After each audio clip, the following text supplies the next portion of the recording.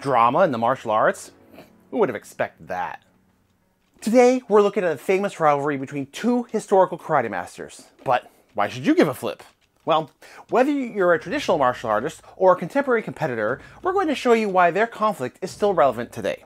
Gichin Funakoshi is one of the most famous karateka in history. His art of Shotokan is the foundation for many derivative styles, and he is known as the father of modern karate. Then we have Motobu Choki, an Okinawan master that put karate through some serious pressure testing and created the basis of his own art known as Motobu-Ryu.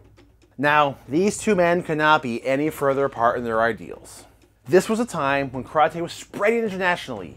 Both of these men came from very different backgrounds, and interestingly enough, I believe that their differences actually justify each other. So, how does this 100-year-old beef actually affect you? Well, there's actually three key aspects of this rivalry we need to understand, and at the end of this video, we're going to go over an original karate freestyle technique that I think you should probably be incorporating into your training. Okay, first, we need to understand who these men were, what they believed, and why they had the perspectives that they had. Both were from Okinawa, and both had a foundation in Shurite, one of the original and oldest karate systems.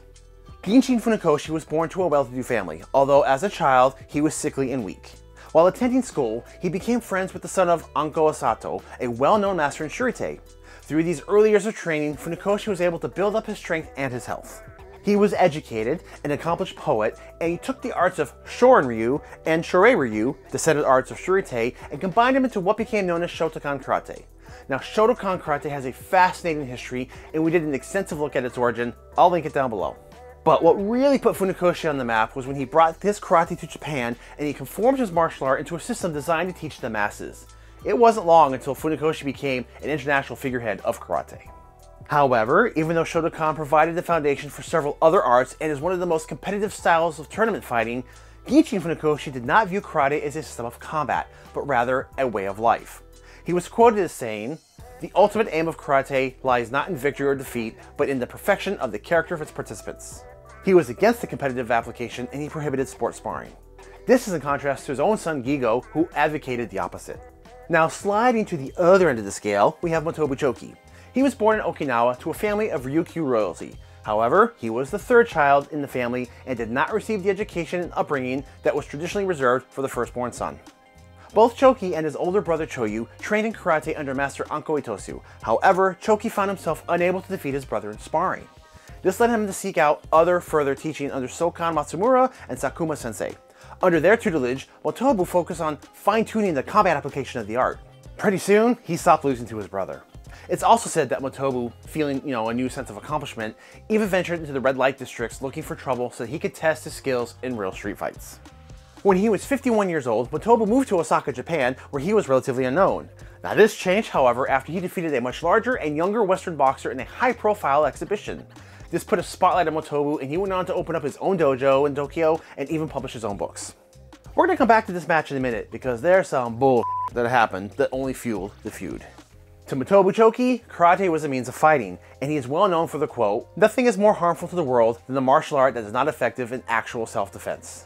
So we have one master who views karate as a means for peace and respect, and another master who feels karate's first, second, and third focus should be directly on fighting. We could probably guess what happens when these two meet.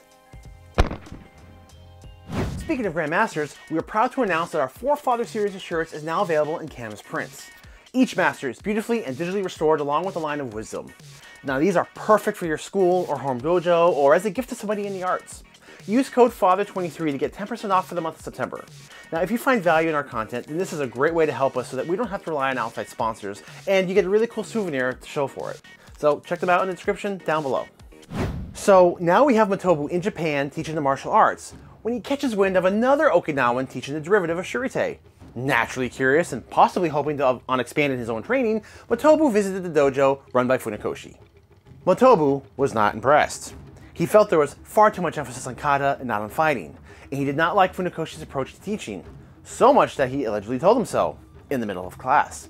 As the story goes, Motobu grabbed Funakoshi's wrist, put him in the Kakekumite stance and said, "What will you do now?" Now supposedly, Funakoshi hesitated, and Motobu put him in a wrist lock and threw him to the ground. Funakoshi got up, dusted himself off, and angrily said, "You don't try that again." So, Motobu did, grabbed his wrist and threw him to the ground. And then, he did it for the third time. At this point, Motobu felt that he had proved his point, and he vacated the dojo, leaving behind a fuming and humiliated Funakoshi. Now, dojo storming was very common at this time, though there was typically a system to it. If you went to another dojo to challenge them, you started off by facing off with the lowest ranked student. If you defeated them, moved on to the next rank, and then so on, and you climbed the chain up to the sensei. That's how it was normally done, and in this context, Funakoshi did have some competent and highly skilled black belts, so challengers likely didn't make it that far, and this was entirely possible that this was the first time Funakoshi himself was challenged. Motobu was brash and bold and was out to prove a point, and it's fair to say he proved it. This left both gentlemen with a sourness for the other. Motobu went on to spread word of this encounter and attempted to sully Funakoshi's teaching. He is quoted with saying, "His demonstrations were simply implausible. This kind of person is good for nothing scallywag." Funakoshi, on the other hand, was equally upset, and he engaged in a smear campaign to muddy up Motobu's character, calling him illiterate and an irreconcilable enemy. This played on Motobu's inability to speak Japanese. He had spent most of his life in Okinawa and only spoke his native dialect. It also impeded his ability to teach and instruct Japanese students. However, his publications proved that he could read and write, but it was not in Japanese, and Funakoshi leveraged that to break down his character. And to throw some salt on this wound, that match that Motobu had with that boxer? Yeah, well, a few years after the bout, Kingu, a popular Japanese magazine, ran a story covering that fight. They got the names and details correct, however, they used the image of Funakoshi instead, most likely because he was a more recognizable face. This inadvertently gave Funakoshi credit for something he didn't do. Awkward!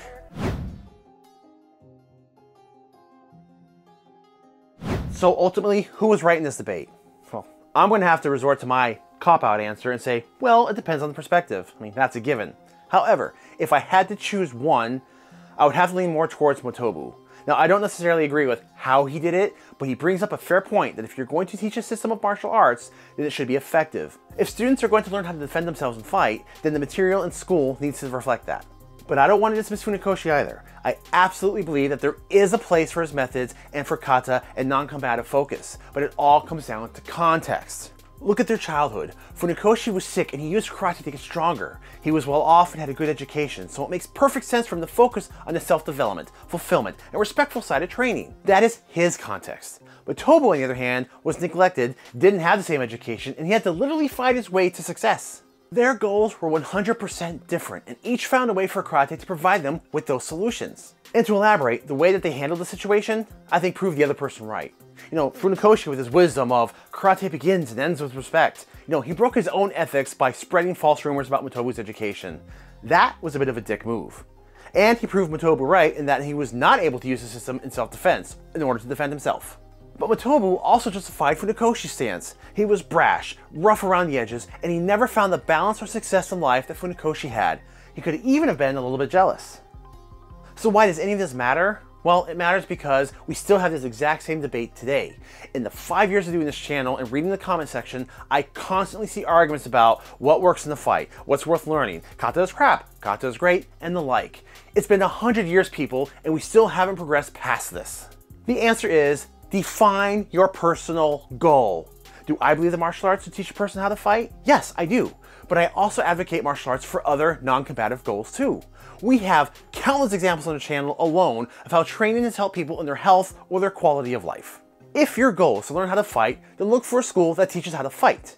If you want to reap other benefits of training that isn't fighting, then find what works for you and honestly, screw anyone else that tells you it's wrong. A couple of months back, we had a viewer leave a comment that the martial arts is for fighting and fighting only, and if they're looking for health, strength, peace, enlightenment, rehab, or any other purpose, then they had no business being inside a dojo and they should just go take pills or go to church. Really? F that noise. Know your goal and then fight for it. Nothing else matters after that.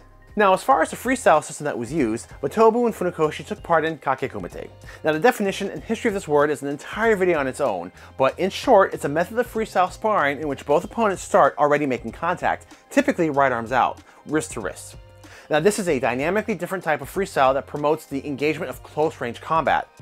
This is the sweet spot for self-defense techniques, grappling counters, and takedowns. You still see it used today, and honestly, I feel this is something that everyone should incorporate into their own training, especially if your focus is on fighting.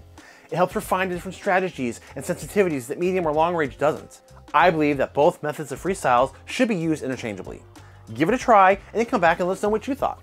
If you liked today's episode and you want to support our efforts, then please be sure to check out our store down below and get your own Forefather Canvas print. Now, if you fancy debates of touchy subjects, then this continues on with the topic of kata and how you may already be training it without even realizing that you are. I'll just drop that little nugget and I'll wait for the fallout.